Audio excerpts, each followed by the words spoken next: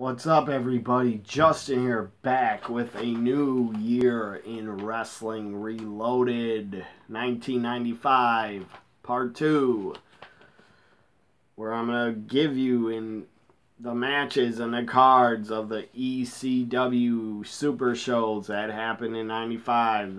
They were like monthly shows at the ECW Arena.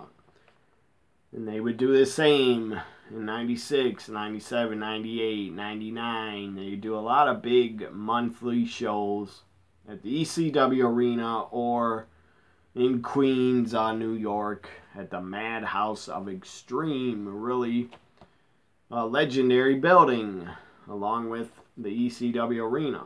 Small building. It was, I believe, a former fight club or nightclub in Queens. But my God, those fans were loud and fucking passionate Queens, New York fans. So let's start with the card for, it's not really a review of the shows. I'm just giving you the matches. You want to look up the results, look them up or watch the shows on the network. Let's start with ECW Hardcore Heaven, 95. Yeah, the tag team champions Raven and Stevie Richards take on Luna Vachon and Tommy Dreamer. Yes, it was Luna. She was damn tough. Rest in peace to Luna Vachon. She was so damn tough. She could take on the guys in ECW and survive.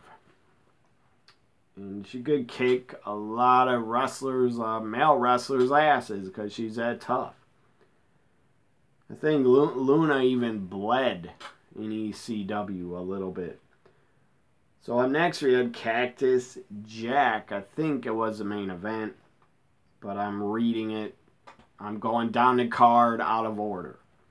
Cactus Jack continued the feud with the Sandman in 95. Cactus Jack took on the Sandman for the ECW World Title. I don't know why it says barbed wire match. Hardcore Heaven was not a barbed wire match. That was the other show. Barbed wire hoodies and chokeslams was the barbed wire match at the ECW Arena. And Cactus and Sandman also had a barbed wire match in Florida in 95. So we also had the Public Enemy take on the Gangsters. The Public Enemy and the Gangsters met each other for the first time ever. Might have been the Gangsters' ECW debut. And the fans, when New Jack came in as the Gangsters, the fans did not like them. They were heels, but New Jack didn't give a fuck. So up next we had Shane Douglas. Shane Douglas's farewell as he goes to the WWF. That didn't fucking work. And it wasn't Shane Douglas's fault. WWF screwed the hell out of him. Just a god-awful character, Dean Douglas. It was bad. Even for 95, and 95 was a lot of fucking gimmicks. Just cartoonish gimmicks. In WWF and WCW. Had way too many stupid PG cartoonish gimmicks. And Dean Douglas was stupid. But I like Shane Douglas. His best work and his best run of his career was in ECW. So, and they said there were more matches, but I don't have them down. Probably should have my tablet with me so I could read all the results, but I don't. I could pause this and go get it, but screw that. Heatwave 95. Heatwave 95 Rage in the Cage, where we had 2 steel cage matches in the ECW Arena. ECW in their history did not have many cage matches. I would say like 4 to 5 that I can think of. That's it. So at Heatwave 95, we saw Luna Vachon take on Stevie Richards in the cage. Luna took a beating. She really did. I think she's bleeding also.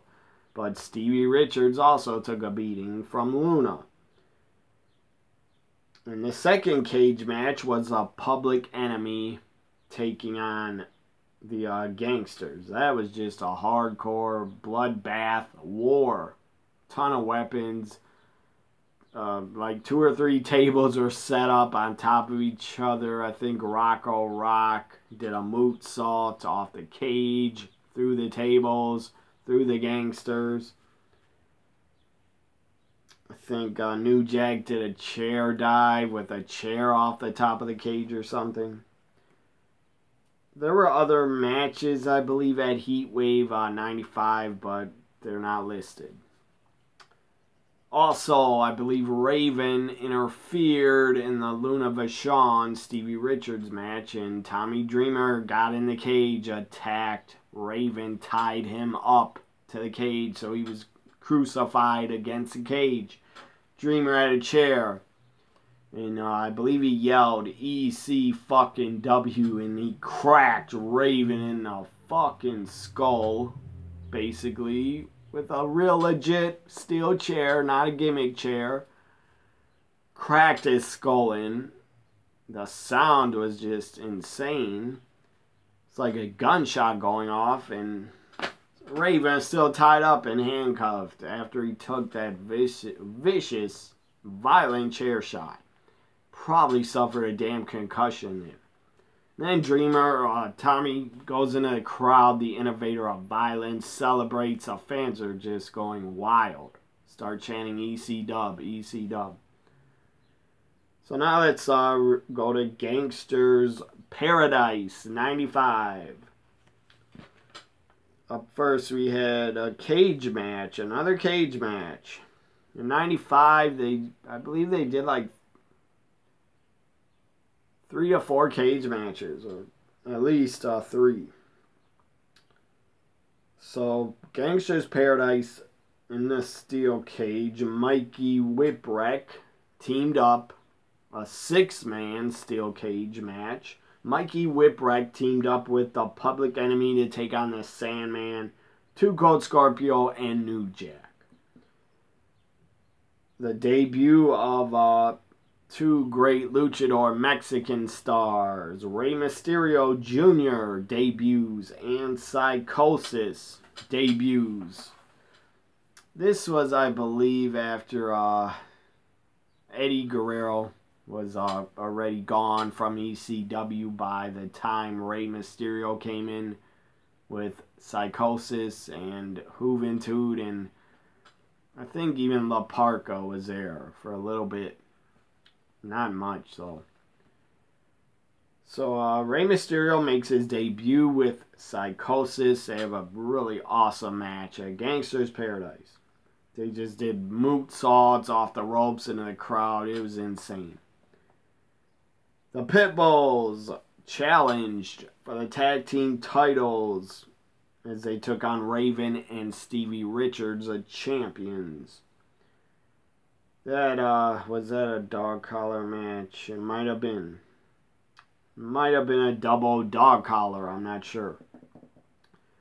Finally, we saw Steve Austin. Not Stunning Steve, not Stone Cold Steve Austin. We saw the superstar Steve Austin make his ECW debut at Gangsters Paradise 95. Now let's go on to the November to Remember 95. Where it was one of Terry Funk's so-called retirement matches, which he did not retire. He might have still wrestled like in 2019 or 18, I'm not sure. But I'm convinced Terry Funk wants to die in the ring. The guy's all-time great hardcore legend. Terry Funk, in one of his final matches at November to Remember 95. Again, it was not his final match, as he teams with Tommy Dreamer. As Tommy Dreamer has said many times, Terry Funk was his mentor. He teams up with Terry to take on Raven and Cactus Jack. That was good. Psychosis and Rey Mysterio Jr. go to war in a Mexican death match. That was awesome as hell. That was really good. I think that match is on the Rise and Fall of ECW DVD. Sabu returns to ECW in the ECW arena, and he takes on Hack Myers. Tag Team Champions, the Sandman and Two Cold Scorpio, defend against the Public Enemy. Superstar Steve Austin challenges Mikey Whipwreck for the ECW World Title. And Mikey defeated Steve Austin. I'm not joking. Mad props to Steve Austin for doing the job to Mikey Whipwreck and getting him over more as he left ECW. Mikey Whipwreck actually has a victory over Steve Austin. So now let's go to the final show of 95 for ECW. It was called Holiday Hell. Holiday Hell 95. It was in New York City. The Gangsters return as a tag team, and they brawl and just have a hardcore brawl with the Public Enemy again. Sabu and Cactus Jack have an ECW death match. It was really good. I remember it well. I'm trying to remember one crazy spot. I think it was a table spot where Cactus or Sabu got put through a table and their body like went through the middle of the table. That was pretty awesome. So also we had 911, Sabu and Cactus, as I said, at a death match, and 911 was a referee. Mikey Whipwreck goes after the TV and tag team titles against Two Cold Scorpio. Or with them, I'm not sure. I think it's a singles match. Raven and Tommy Dreamer have a match for a shot at the Sandman's world title. Of course, Raven won and faced the Sandman later, or maybe in 96. Missy Hyatt. At Holiday Hell 95, Missy Hyatt makes her ECW debut. She manages the Sandman. She didn't do much. All she was doing is lighting Sandman's cigarette and trying to look hot. She still had her looks in 95, 96. And I'm not trying to be mean by saying that. Just Missy Hyatt, in her prime, in the 80s, early 90s, she was pretty damn attractive. And in 95, 96, she's still attractive. When she went to XPW in 99, she was not that attractive anymore. But she's a really nice woman. She's very cool on Twitter to follow, and she's a legend in wrestling. She was a part of World Class, NWA, WCW, and a tiny bit in ECW. So that was Holiday Hell 95. Pretty damn good show from what I remember of it. Now let's go to the PWI, Pro Wrestling Illustrated 95 Awards. ECW in 95, my final thought on ECW. They were really good in 95. They were growing a lot. The crowds were getting bigger and bigger at the ECW arena. They went off to New York and did big shows. Also, I'm going to mention, even though I talked about it, I'm sure, in my Year in Wrestling playlist series on 95, where I talked about and reviewed every pay-per-view in 95. I'm sure I talked about WCW Monday Nitro made its debut in 95 in September. It was really good for WCW. They got really good ratings. They were like right below Raw and they beat them. They even started beating them, I believe, in 95 or definitely 96. They started kicking Raw's ass. So, and again, Nitro was a really genius move that Bischoff made. And Ted Turner also has a lot to do with it because he agreed to it, to put it on his network TNT. So without Ted Turner, there would have been no Nitro or Monday Night Wars. So respect to Ted Turner. That guy doesn't get enough credit and love. So, Wrestler of the Year for 95. My bottom line, Nitro was a great fucking idea for WCW. It made them grow a lot because they went to different cities every Monday and drew good crowds and started making more income. So, Wrestler of the Year for 1995 was Diesel. That's not a shock because he's champion for about 11 months. Runner-up was Shawn Michaels. Second runner-up, Ric Flair. Third runner-up, somehow, for Wrestler of the Year. Third runner-up, Ahmed Johnson. So now let's go to Tag Team of the Year. I'm going to guess here and say the Tag Team of the Year was Harlem Heat or the Nasty Boys.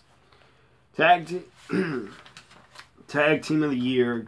I got to get a drink here.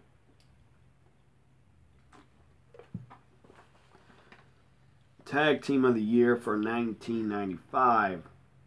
Harlem Heat. What do you know? I was right. Harlem Heat.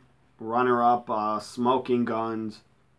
Second runner-up, Owen Hart, Yokozuna. Third runner-up, the Steiners.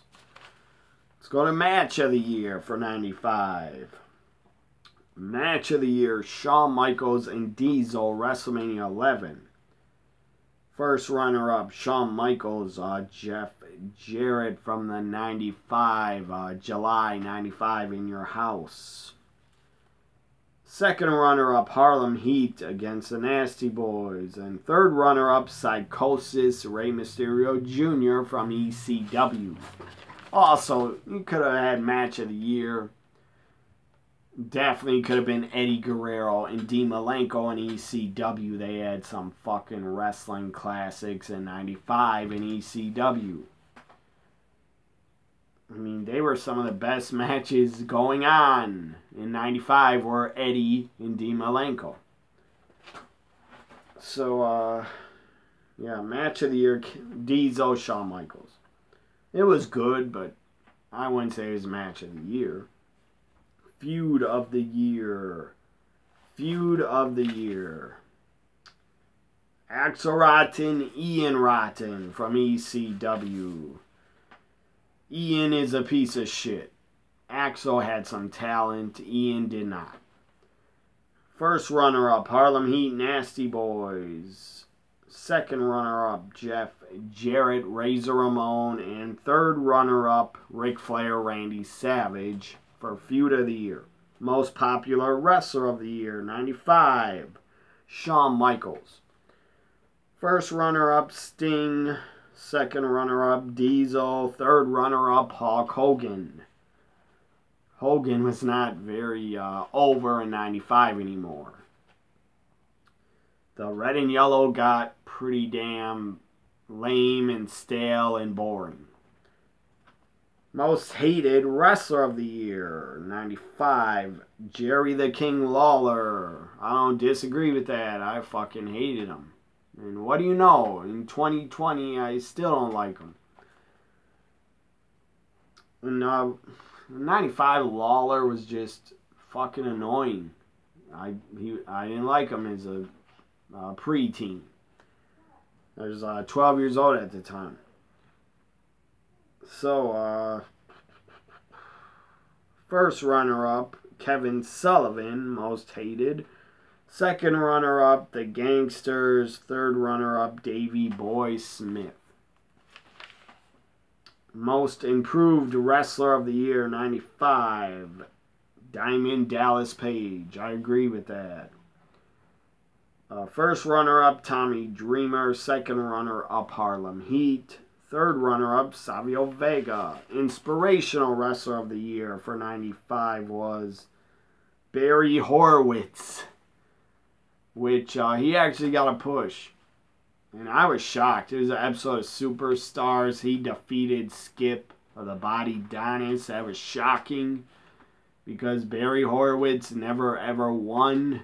And he got a win, and the fans actually went pretty nuts and popped. And then Barry Horowitz had a singles match at SummerSlam 95. So, is there any more? Rookie of the Year for 95, Alex Wright. He was pretty damn good. Stupid gimmick. I don't know what it's supposed to be. Dancing gimmick. But he was a great athlete. Damn good worker. He was like only 18 or 19 in 95, so he was really young. So first runner-up after Alex Wright was Sergeant Craig Pitbull Pittman. Basically, he was a mid-carder and jobber in WCW. After second runner-up, Lawrence Taylor. How is he Rookie of the Year? I don't get it. The guy had one match. So, comeback of the year for 95, Randy Macho Man Savage. First runner-up, the Heavenly Bodies. And second runner-up, Savio Vega. Third runner-up, Ultimate Warrior.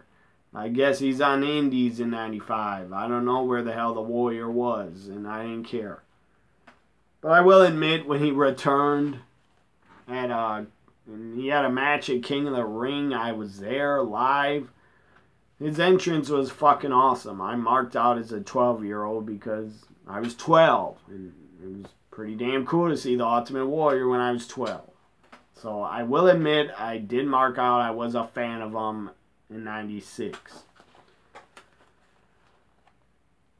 So that's all the PWI awards. PWI's Editors Award, whatever the hell that is, was given to Ricky the Dragon Steamboat in 95. So that's the PWI awards for 1995. Hope you enjoyed my year in wrestling. Reloaded 1995 part 2. The next year in wrestling reloaded. I don't know when I'll do it, but it will be on 1996.